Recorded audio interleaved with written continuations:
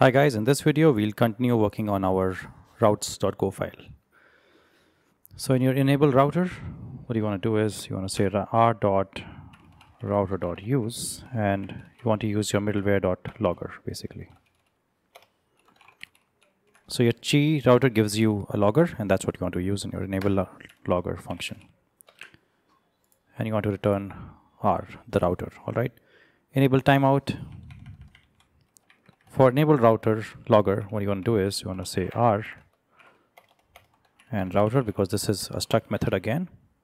It doesn't take in anything, but it's a struct method nevertheless, all right? And here again you want to say r star router and your enable timeout function again returns a router. Your enable cores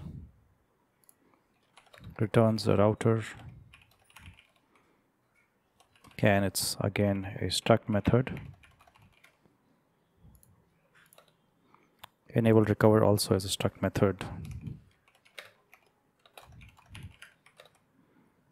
and returns router.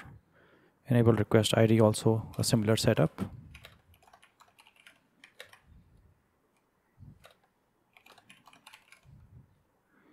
And enable real IP, same as well, it's a struct method that returns a router. And the inner definitions of these functions will also be very similar. So here you're using the logger, and in enable timeout you'll use r.router.use middleware.timeout function, in which you'll pass r.config.getTimeout function.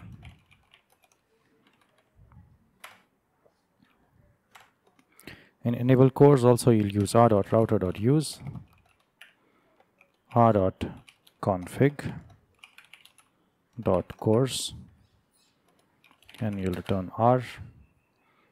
In enable recover you'll say r.router.use middleware.recoverer. Enables request ID, you'll say r.router.use middleware.request ID. And from both of these functions we are supposed to return r. So firstly the spelling of return r is wrong here. Here also you'll return r, return r, return r from this function as well. From here also you'll return r. And here you'll say r.router.use middleware.real IP and return r.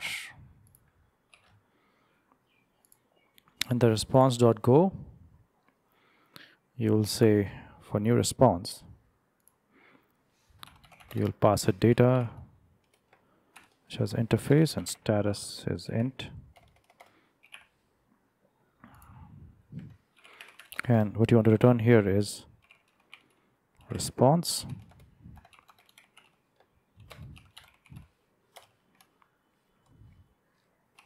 and result. So just to explain to you, response is the struct that we have defined, and this is the type of response in this format that we'll be sending from this program always. To create a new response, we'll have to call this new response function, which will take in some data and it'll take a status. Like status is basically int, like 200, 500. And those we have already defined here, 200, 400, 404, right? We'll define all these here.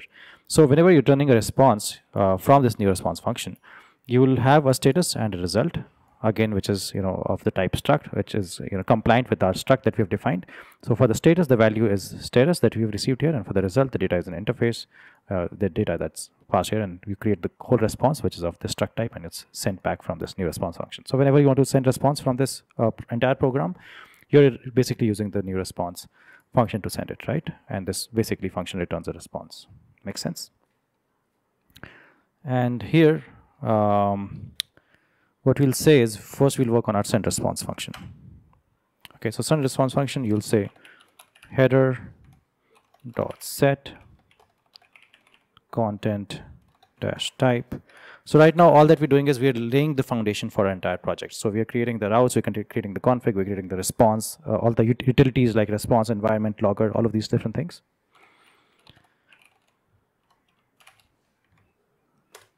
And now we're just creating how the response is sent to the front end. So you set your content type, you set your access control, allow origin kind of things to handle the course errors.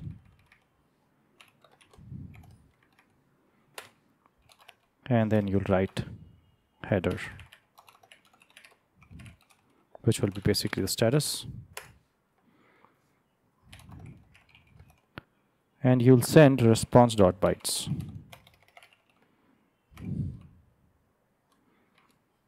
So 2 values are received from this function, and we'll mark both of them as blank characters because we won't use them.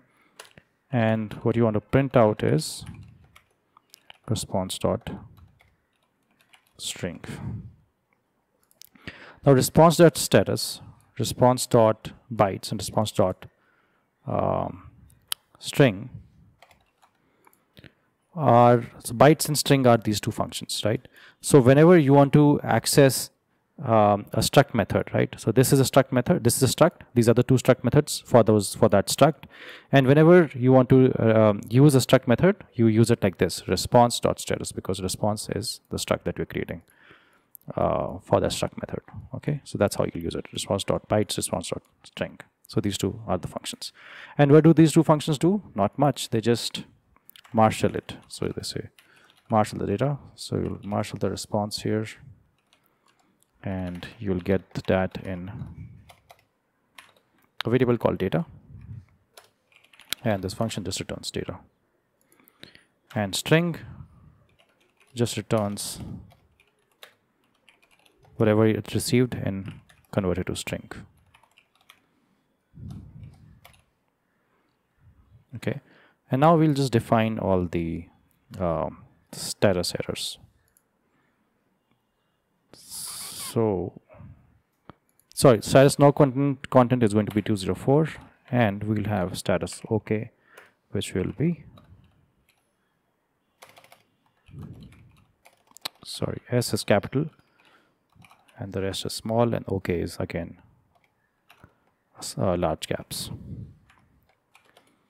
Okay, now we'll start defining all these functions. So I'm running a little short on time, so I'll have to continue this in the next video. Really sorry for that. And we'll just complete all these functions really quickly in the next video. Thanks a lot for watching. Do subscribe to the channel so that you know when the next video of the series comes out. And see you in the next episode. Thank you. Bye.